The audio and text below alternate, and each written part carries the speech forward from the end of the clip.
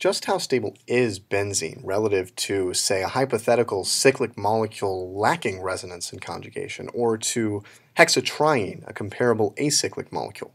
One way to assess this involves considering the enthalpy or heat of hydrogenation for benzene and comparing it to heats of hydrogenation for other related molecules.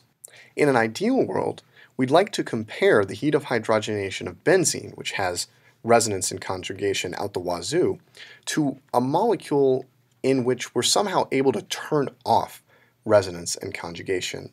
A molecule in which we still have a six-membered ring so that we still end up with cyclohexane as the hydrogenation product, but in which the double bonds and single bonds are now distinct and resonance has essentially been turned off. So that's something like this, where the double bonds are shorter than the single bonds, and I've drawn that in an exaggerated fashion, and we sort of disallowed resonance arbitrarily.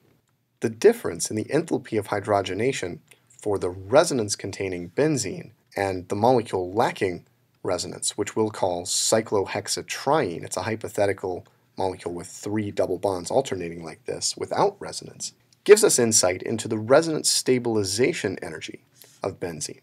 You'll also hear this referred to as the aromatic stabilization energy, since in turning off the resonance, essentially what we're doing is turning off the aromaticity in the molecule as well.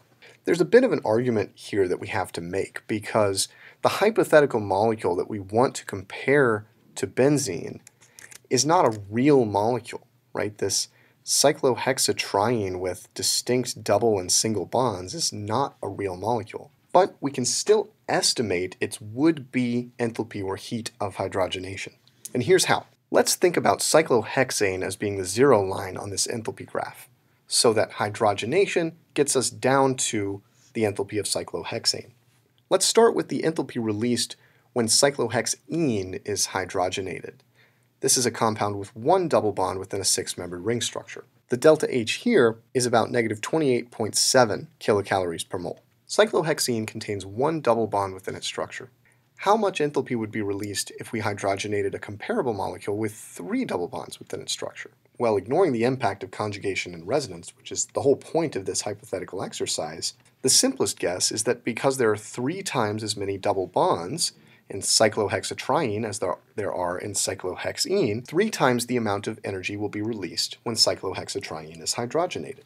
And so we can estimate the heat of hydrogenation of this molecule as negative 28.7, the enthalpy of hydrogenation for cyclohexene, times 3. This comes out to negative 86 kilocalories per mole. Due solely to conjugation, we should expect that the enthalpy of hydrogenation of benzene is going to be considerably lower than our hypothetical cyclohexatriene.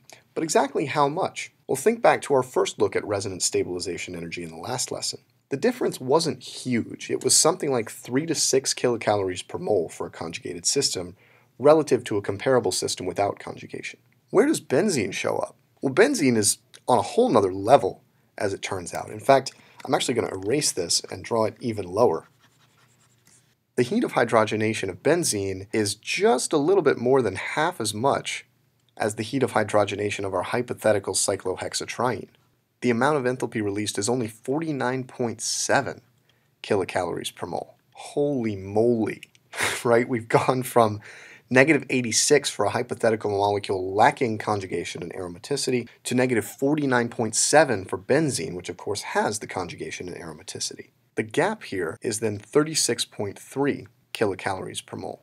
And this is what we call the aromatic stabilization energy, or aromatic SE, of benzene. The reason we don't just call it resonance stabilization energy is it's on a whole nother level from the resonance stabilization energy of, for example, an acyclic conjugated system. Benzene is much, much more stable than a related molecule with the same structure in which aromaticity has just been turned off.